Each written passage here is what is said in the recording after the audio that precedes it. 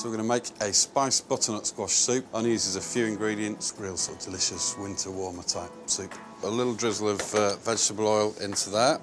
We're going to add the diced onion. And we're just going to let that cook down for a couple of minutes. So then we're going to add the garlic, and then we'll give that a stir for a minute. So then we can go in with our diced carrot. Then we'll add the squash. Add some spice, a little bit of curry powder. You could leave the curry powder out, but I think on a winter's night, that little bit of spice just finishes the dish really nicely. Some vegetable stock.